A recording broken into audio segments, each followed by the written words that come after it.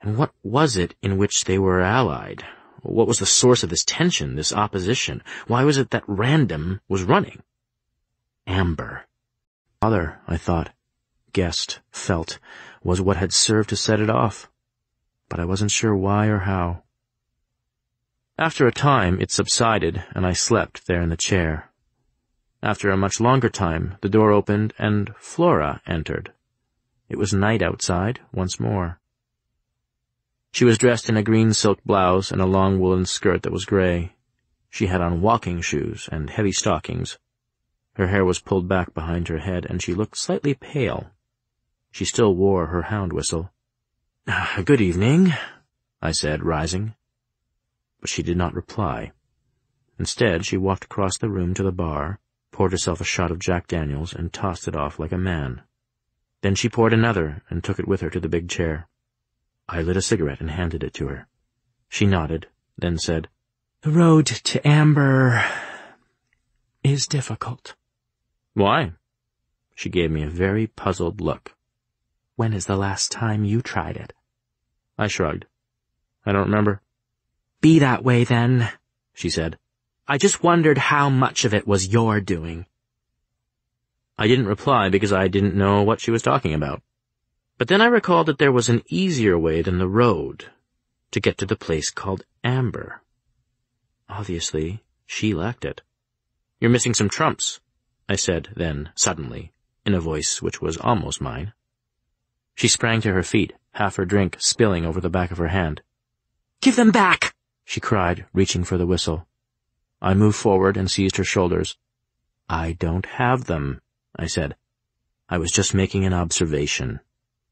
She relaxed a bit, then began to cry, and I pushed her back down gently into the chair. "I thought you meant you'd taken the ones I had left," she said, "rather than just making a nasty and obvious comment." I didn't apologize. It didn't seem right that I should have to. "How far did you get?" "Oh, not far at all." Then she laughed and regarded me with a new light in her eyes. "I see what you've done now, Corwin," she said, and I lit a cigarette in order to cover any sort of need for a reply. "Some of those things were yours, weren't they? You blocked my way to Amber before you came here, didn't you? You knew I'd go to Eric. But I can't now. I'll have to wait till he comes to me. Clever. You want to draw him here, don't you? He'll send a messenger, though. He won't come himself."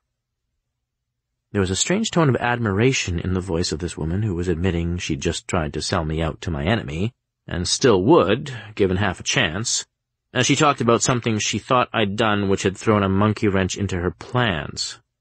How could anyone be so admittedly Machiavellian in the presence of a proposed victim? The answer rang back immediately from the depths of my mind. It is the way of our kind. We don't have to be subtle with each other. Though I thought she lacked somewhat the finesse of a true professional. "Do you think I'm stupid, Flora?" I asked. "Do you think I came here just for the purposes of waiting around for you to hand me over to Eric? Whatever you ran into, it served you right." "All right, I don't play in your league. But you're in exile, too. That shows you weren't so smart." Somehow her words burned, and I knew they were wrong. "Like hell I am," I said. She laughed again. "I knew that would get a rise out of you," she said. "All right, you walk in the shadows on purpose, then. You're crazy." I shrugged. She said, "What do you want? Why did you really come here?" "I was curious what you were up to," I said. "That's all. You can't keep me here if I don't want to stay. Even Eric couldn't do that. Maybe I really did just want to visit with you. Maybe I'm getting sentimental in my old age. Whatever. I'm going to stay a little longer now and then probably go away for good. If you hadn't been so quick to see what you could get for me, you might have profited a lot more, lady.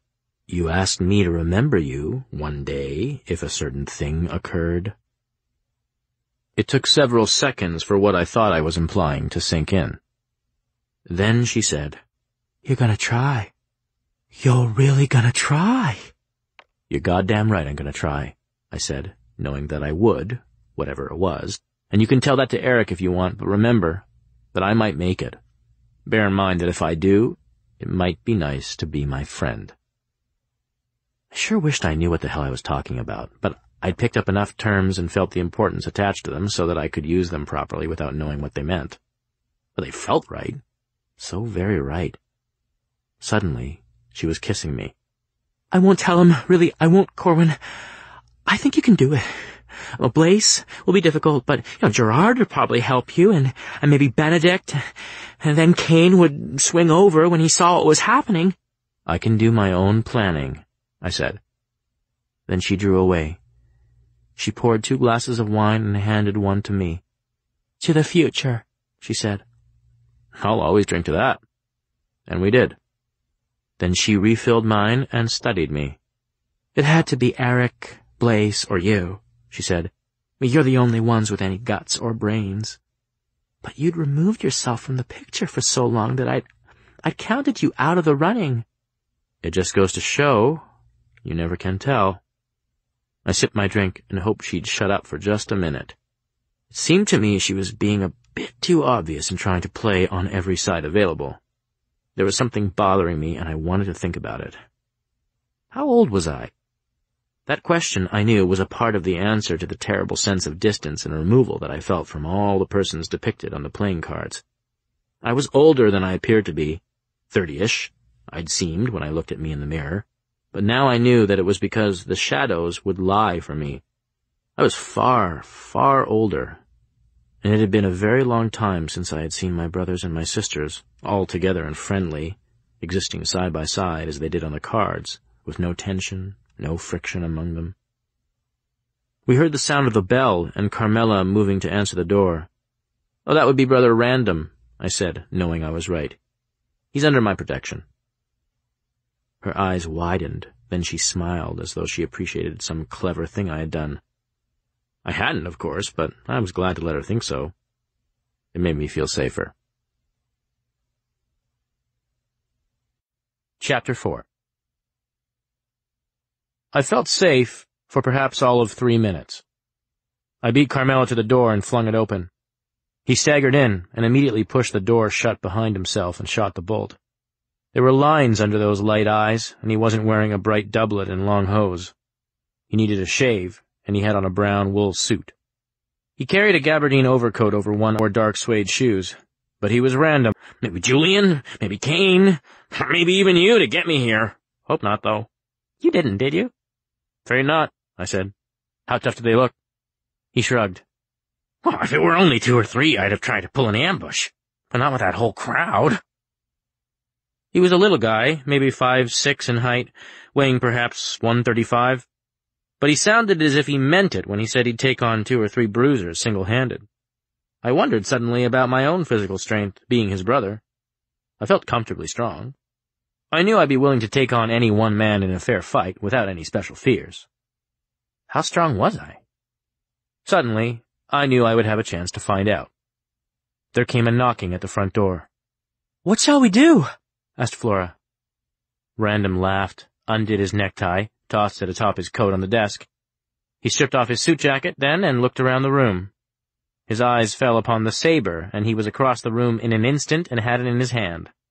I felt the weight of the .32 within my jacket pocket and thumbed off the safety catch. Do? Random asked. There exists a probability that they will gain entrance, he said. Therefore, they will enter. When is the last time you stood to battle, sister? It has been too long, she replied. Then you had better start remembering fast, he told her, because it is only a matter of small time. They are guided, I can tell you. But there are 3 of us, and at most, only twice as many of them. Why worry? We don't know what they are, she said. The knocking came again. What does it matter? Nothing, I said. Shall I go and let them in? They both blanched slightly. We might as well wait. I might call the cops, I said. They both laughed, almost hysterically. Or Eric, I said, suddenly looking at her, but she shook her head. We just don't have the time. We have the trump, but by the time he could respond, if he chose it, it would be too late. And this might even be his doing, eh? Said Random. I doubt it, she replied. Very much. It's not his style. True, I replied, just for the hell of it, and to let them know I was with things. The sound of knocking came once again, and much more loudly. "What about Carmela?" I asked, upon a sudden thought. Flora shook her head. "I have decided that it is improbable that she will answer the door." "But you don't know what you're up against," Random cried, and he was suddenly gone from the room. I followed him along the hallway and into the foyer in time to stop Carmela from opening the door. We sent her back to her own quarters with instructions to lock herself in, and Random observed, "That shows the strength of the opposition. Where are we, Corwin?" I shrugged. "If I knew, I'd tell you. For the moment at least, we're in this together. Step back." And I opened the door. The first man tried to push me aside, and I stiff-armed him back. There were 6. I could see that. "What do you want?" I asked them. But never a word was spoken, and I saw guns. I kicked out and slammed the door again and shot the bolt. "Okay, they're really there," I said. "But how do I know you're not pulling something?" "You don't," he said. "But I really wish I were. They look wild."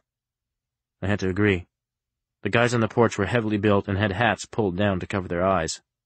Their faces had all been covered with shadows. "I wish I knew where we are," said Random. I felt a hackle-raising vibration in the vicinity of my eardrums. I knew in that moment that Flora had blown her whistle. When I heard a window break somewhere off to my right, I was not surprised to hear a growled rumbling and some baying somewhere off to my left. "She's called her dogs," I said. 6 mean and vicious brutes, which could, under other circumstances, be after us.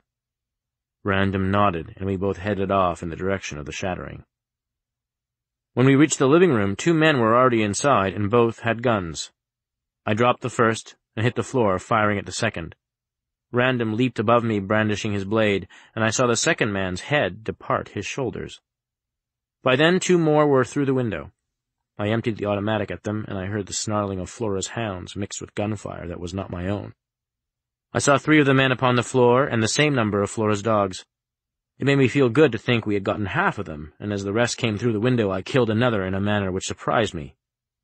Suddenly, and without thinking, I picked up a huge, overstuffed chair and hurled it perhaps 30 feet across the room.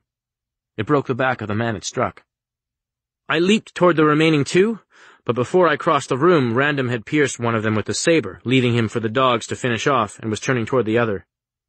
The other was pulled down before he could act, however. He killed another of the dogs before we could stop him, but he never killed anything again after that. Random strangled him. It turned out that 2 of the dogs were dead, and 1 was badly hurt. Random killed the injured one with a quick thrust, and we turned our attention to the men. There was something unusual about their appearance. Flora entered and helped us to decide what. For one thing, all 6 had uniformly bloodshot eyes. Very, very bloodshot eyes. With them, though, the condition seemed normal. For another, all had an extra joint to each finger and thumb, and sharp, forward-curving spurs on the backs of their hands. All of them had prominent jaws, and when I forced one open, I counted 44 teeth, most of them longer than human teeth, and several looking to be much sharper. Their flesh was grayish and hard and shiny. There were undoubtedly other differences also, but those were sufficient to prove a point of some sort.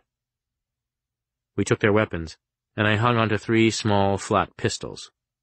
"They crawled out of the shadows, all right," said Random, and I nodded. "And I was lucky, too. It doesn't seem they suspected I'd turn up with the reinforcements I did. A militant brother, and around half a ton of dogs." He went and peered out the broken window, and I decided to let him do it himself.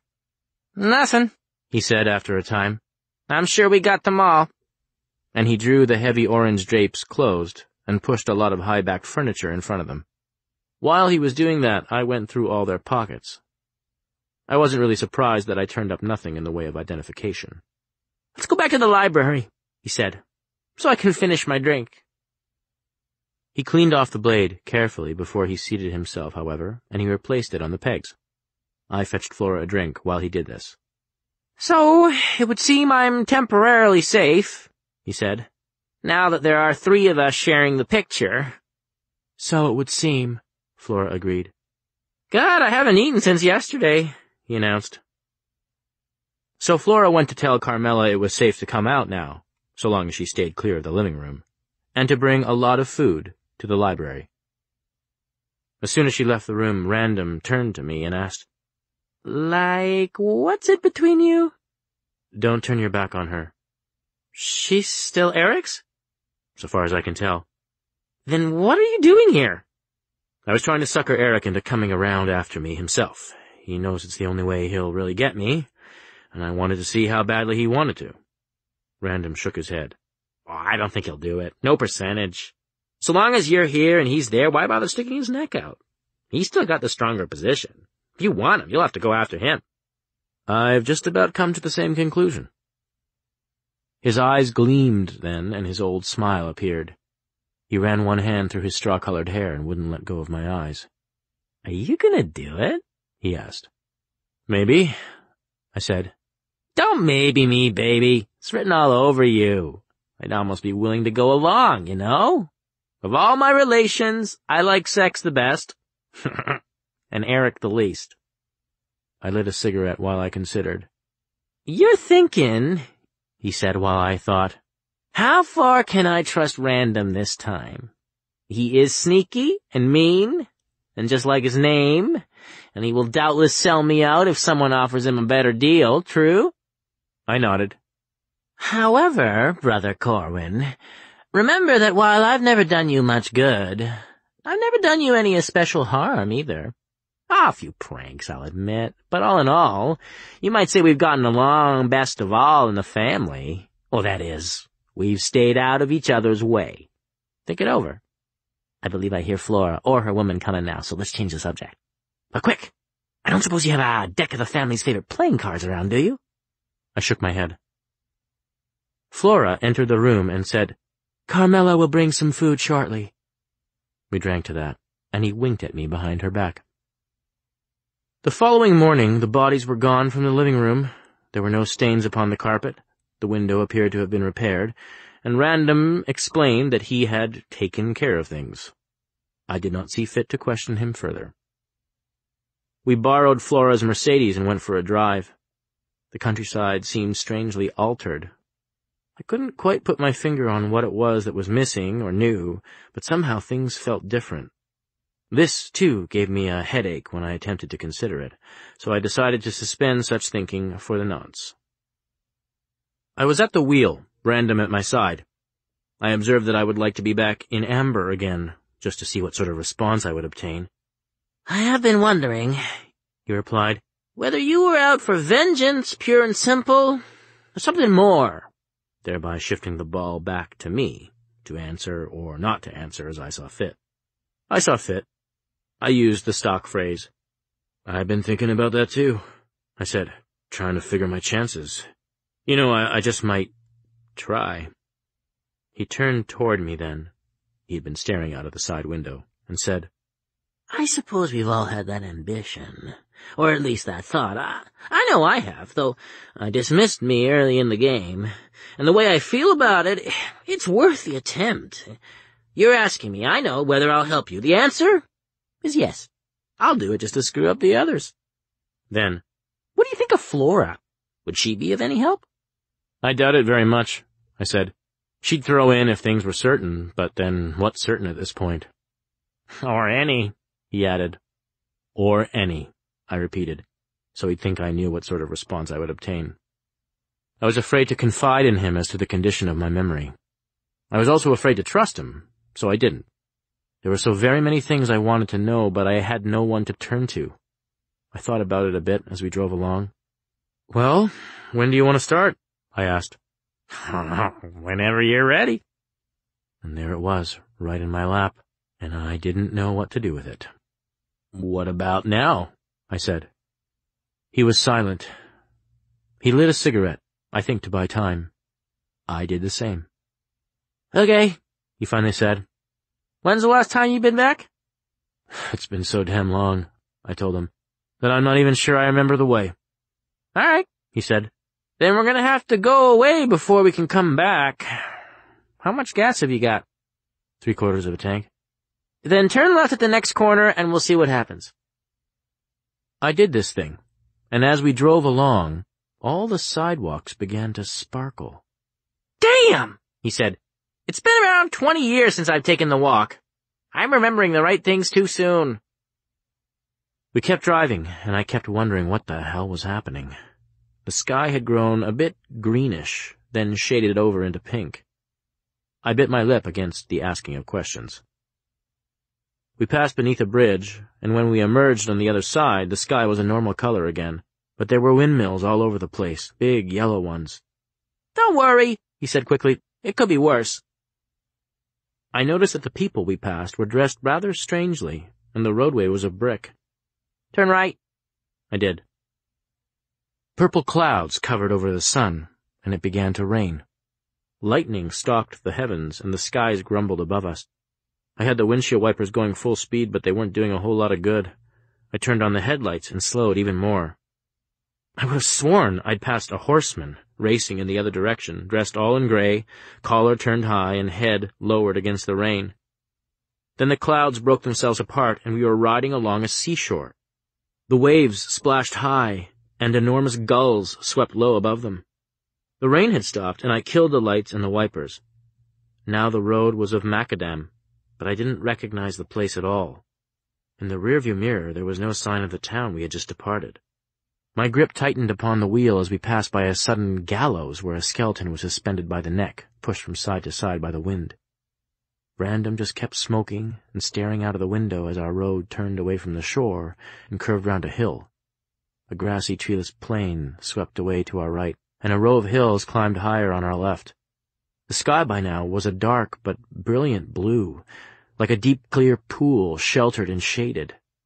I did not recall having ever seen a sky like that before.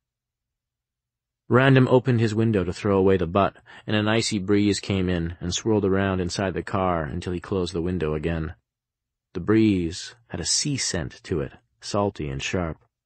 "All roads lead to Amber," he said, as though it were an axiom. Then I recalled what Flora had said the day before.